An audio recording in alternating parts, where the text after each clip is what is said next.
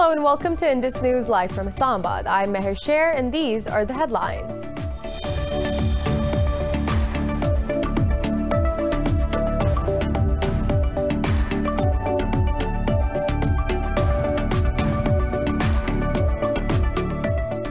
Indian troops have martyred another Kashmiri youth in the illegally occupied Jammu and Kashmir.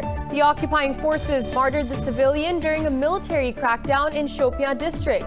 The occupied valley has been under New Delhi's crushing curfew and communications blackout since August 2019.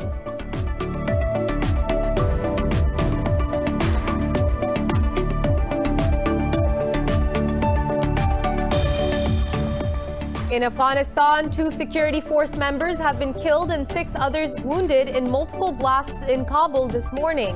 Police said all 4 attacks were targeted at security officials in various parts of the city. No group has claimed responsibility for the attacks so far.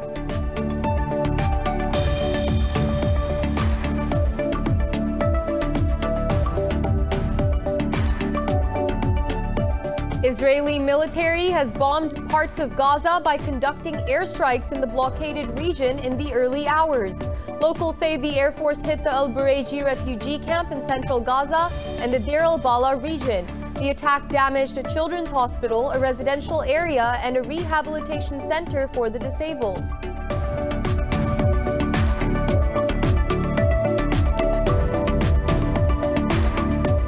Protesters across Armenia are demanding Prime Minister Nikol Pashinyan to resign for accepting defeat in the Nagorno-Karabakh conflict. The protesters shut down traffic in the capital, Yerevan, after the opposition urged Armenians to join the protest. The 44-day clashes in the disputed region ended with a ceasefire in November.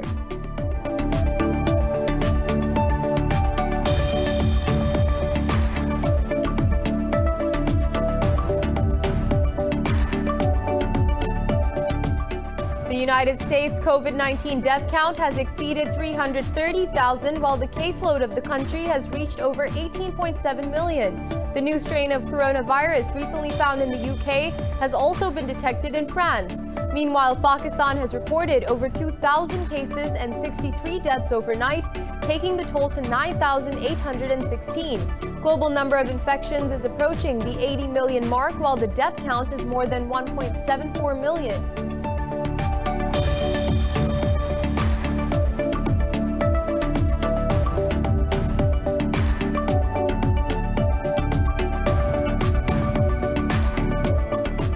And in cricket, New Zealand have ended day 1 of the first test at 222 runs for a loss of 3 wickets against Pakistan. Kane Williamson is still on the crease at 94 runs, while Ross Taylor departed after scoring 70 for the Kiwis. Shaheen Shah Afridi was the pick of the bowlers for his 3 for 55 for the visitors.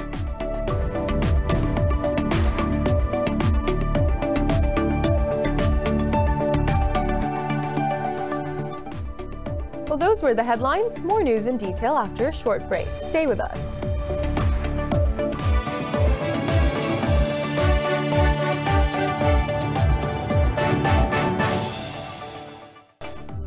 Welcome back. And now for the news in more detail. We start from Afghanistan, where 2 security force members have been killed and 6 others wounded in multiple blasts in Kabul this morning. Police said the day started with 4 explosions in less than 3 hours in various parts of the city. Police said the first explosion happened in the Chaman-e-Huzuri area with no casualties. The second explosion occurred in the west of Kabul, which targeted a vehicle carrying a senior official from the VIP protection unit. Police said the third attack was a roadside bomb that targeted a police vehicle in which 3 security force members were wounded. The fourth blast in Daebori area also targeted a police vehicle. No group has claimed responsibility for the attack so far. Moving on, Indian troops have martyred another Kashmiri youth in the illegally occupied Jammu and Kashmir. The occupying forces martyred the civilian during a military crackdown in the Shopian district. The Indian troops have martyred over 150 Kashmiri civilians across the UN-recognized disputed valley in the year 2020 alone. The occupied valley has been under New Delhi's crushing curfew and communications blackout since August 5th, 2019. And Indian farmers have rejected Prime Minister Narendra Modi's allegation of a political agenda behind the protests. Farmers said the Premier should stop confusing people and not obfuscate the movement. The Farmers Union official said the government is not ready to back down on the new agriculture laws. The official added farmers are prepared for a long haul. The Farmers Union will hold a meeting today to discuss the government's offer for talks. The farmers have been protesting in Delhi for over a month now, demanding a repeal of laws that they say will favor big corporations. Israeli military has bombed parts of Gaza by conducting airstrikes in the blockaded region in the early hours. Locals say the Air Force hit the Al-Bureiji refugee camp in central Gaza and the Deir al-Bala region. The attack damaged a children's hospital, a residential area, and a rehabilitation center for the disabled. Meanwhile, confirming the strike, Israeli army said it hit alleged Hamas targets, including a rocket manufacturing site and a military post. However, the Palestinian authorities are yet to issue a statement on the matter. Earlier, Israeli occupation forces attacked peaceful Palestinian protesters and wounded dozens, including a 10-year-old child, in the West Bank. And Israeli Prime Minister Benjamin Netanyahu has held a telephonic conversation with Morocco's King Mohammed VI. In a statement, Netanyahu's office said the Prime Minister invited the king to visit Israel. It said the two leaders also discussed moving forward with a U.S. brokered deal to normalize bilateral ties. The statement read the two determined the processes and mechanisms to implement the agreements. The office said Netanyahu thanked the king for hosting an official Israeli delegation earlier this week. Meanwhile, the Moroccan royal court said King welcomed the resumption of relations with Israel. In a statement, the court added King also reiterated Morocco's unchanged position regarding the Palestine issue. Morocco became the latest Muslim state to normalize relations with Israel. Moving on, 3 UN peacekeepers have been killed by unidentified fighters in the Central African Republic ahead of the country's general elections. In a statement, the UN said 2 peacekeepers have also been wounded in the attacks on its troops. UN said the assaults took place in Dokoa, Central Kivu Prefecture, and in Bakuma, Southern Mubamu Prefecture. Earlier, Bangui rebel coalition called off a unilateral truce and reiterated calls for suspension of the election. UN Chief Spokesperson Stefan Dujarric condemned the attack and called on the country's authorities to investigate the assault. Hundreds of UN peacekeepers and military instructors from Russia have been deployed to the African country to deter the violence. The violence during elections has already forced over 55,000 people to evacuate their homes. And moving on to Ethiopia, the death toll from the attack in the western Benishangul Gumuz region has risen to 222 people. The Red Cross said 207 victims and 15 more from attackers have been buried. The Wednesday's attack occurred in the village of Bikoji in the Metakel zone. Prime Minister Abiy Ahmed called it a massacre and deployed federal troops there the next day. The military killed 42 armed men accused of attacking the village. Ethiopia has been grappling with outbreaks of deadly violence since Abiy was appointed in 2018. Meanwhile, Ethiopia's electoral board says the country will hold a parliamentary election on the 5th of June next year.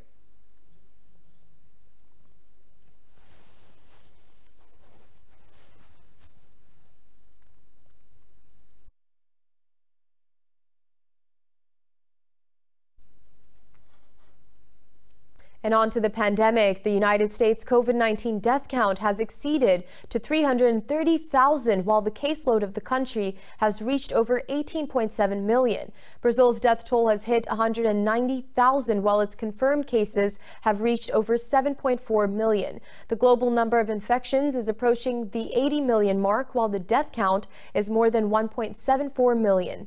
More in the following report. The rate of new cases and deaths across the world makes it impossible now to attribute a single cause to the alarming surges. Situation remains the grimmest in the U.S., where the dark winter warned by officials has arrived in Southern California. Health officials say so far the spread of virus has barely slowed in the worst-hit state. Canada's most populous province, Ontario, is imposing tighter restrictions in an effort to curb rising hospitalizations, while authorities say thousands of more vaccine doses are arriving in Mexico as families spend holiday alone after having lost loved ones to the pandemic. We want all our patients and family members to get ahead, but we want them to not get infected even more. And we want those who are sick to pull ahead and to live, because it's so tragic in this moment how families are missing mothers or fathers or brothers or children, how some families have been completely dismembered, many have very few members left or no family members.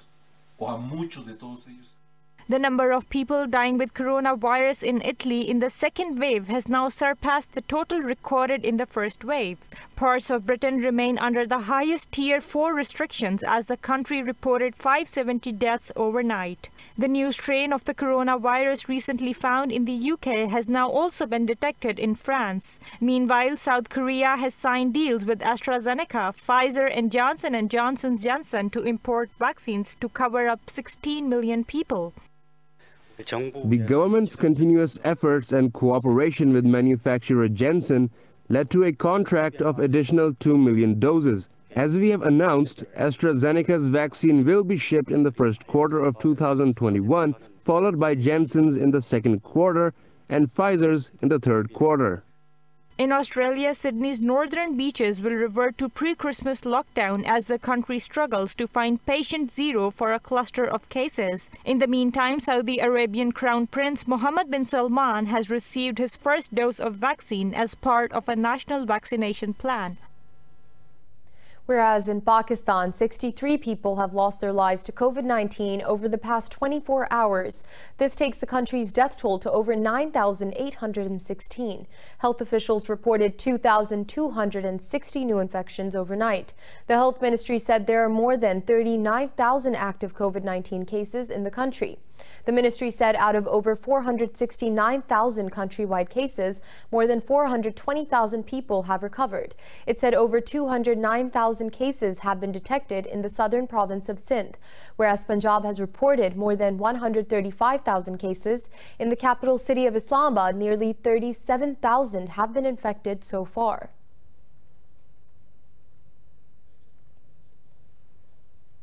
We'll be back with more news after a short break. Stay with us.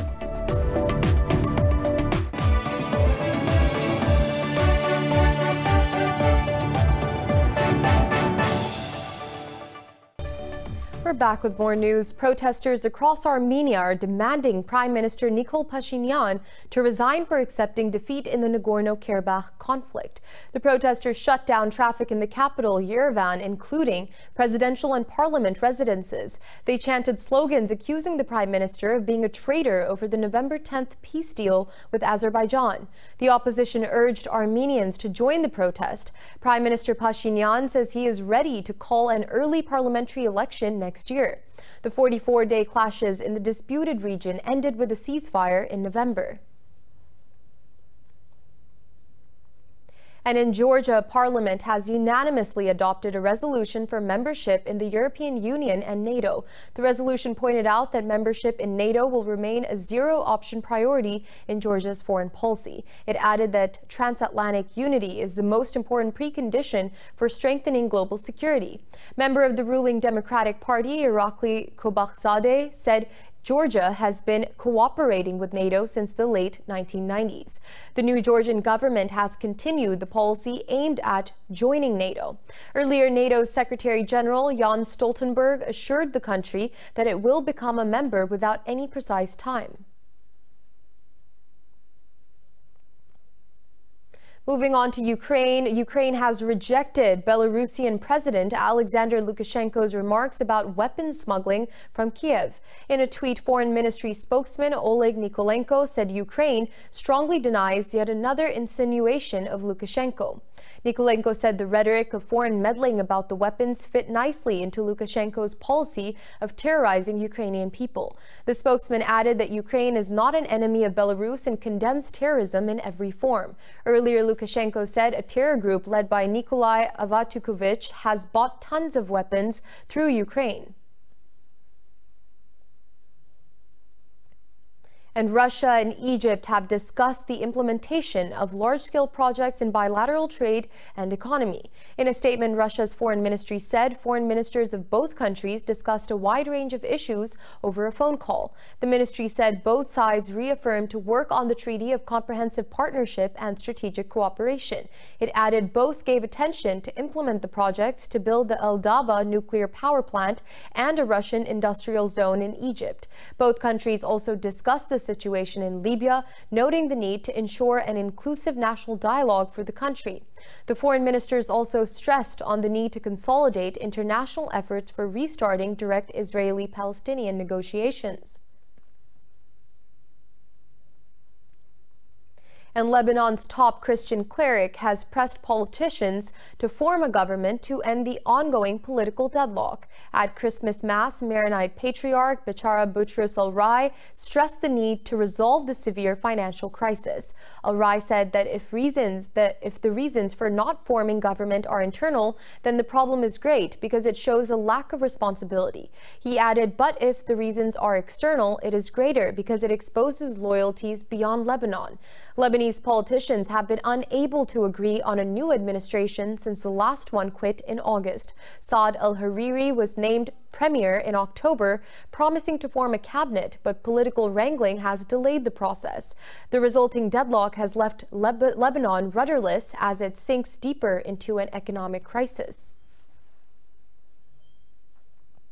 Moving on, China says it firmly opposes interference in its internal affairs. This comes after a top Japanese official urged U.S. President-elect Joe Biden to be strong in supporting Taiwan. Foreign Ministry spokesperson Wang Wenbin said Taiwan's issues are purely China's domestic affairs. Earlier, Japan's defense minister Yasuhide Nakayama said Biden needs to take a similar line on Taiwan as outgoing President Donald Trump. Under Trump, Washington has significantly boosted military sales to Taipei and boosted engagement. Beijing has voiced opposition to increased U.S. support for Taiwan, which it regards as a breakaway province. In recent months, Beijing's fighter jets have conducted waves of forays, including crossing the midline between China and Taiwan.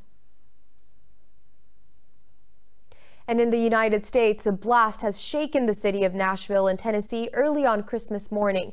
Police say a parked motorhome exploded in the downtown area in an attack described as an intentional act.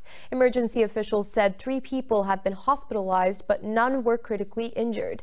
Metro Nashville Police Department chief said they are investigating a possible human tissue found near the site. He added before explosion, police heard a recorded voice from the vehicle warning that a bomb would detonate in 15 minutes. The explosion destroyed several vehicles and damaged at least 41 businesses, while one building partially collapsed. And instead of gold, frankincense, and myrrh, the 3 wise men are bringing Bolivians an even more important gift this Christmas. It is the safety measures to help stop the spread of coronavirus. More about the COVID Christmas in this report. As every festival faced the challenges of the coronavirus pandemic, Christmas was also celebrated in a new style this year. The 3 wise men or magi hit the streets of the city of El Alto in Bolivia. They handed out face masks to local residents and reminded people to protect themselves against the spread of the deadly virus.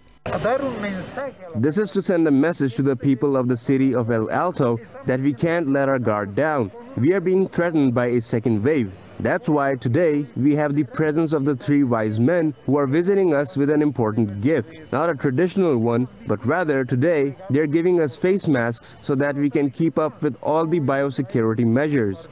Tradition says that 3 educated, wealthy, and influential noblemen saw a mysterious bright star appear in the sky. They followed it in order to go in search of the long-awaited Messiah, as they had been told in their dreams. They traveled all the way from Persia to Bethlehem to pay homage to Jesus and mark his birth with gifts.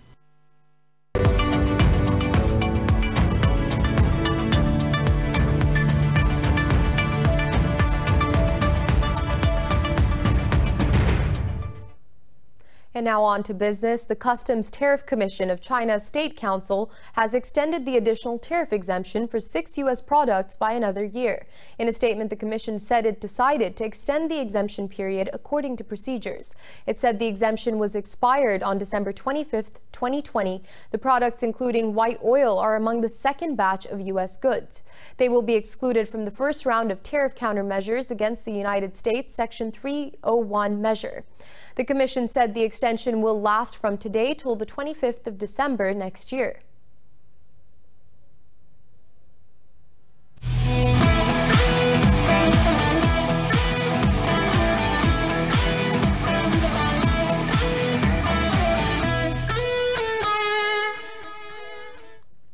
And in cricket, New Zealand have ended day one of the first test at 220 for a loss of 3 wickets against Pakistan.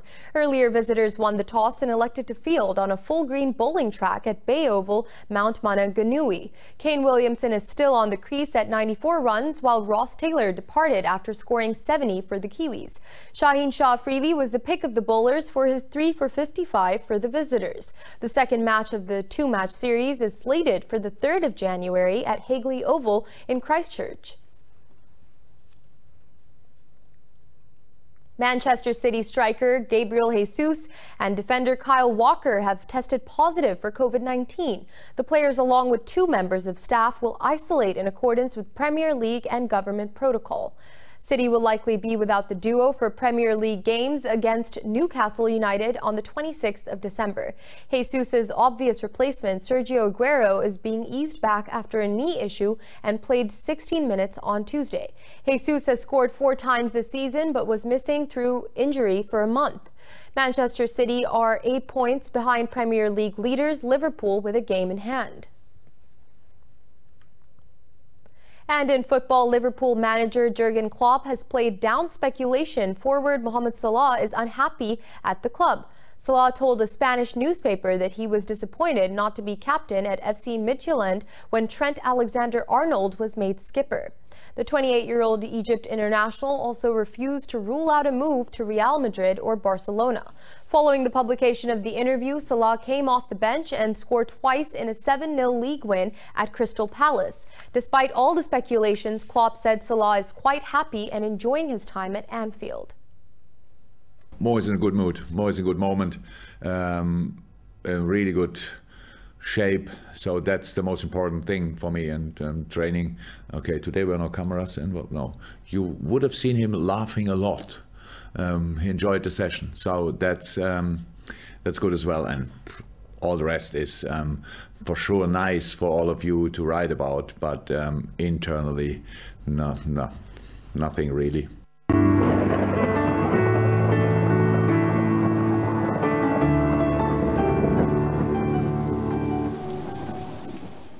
And now it's time to take a look at the latest weather updates from around the world.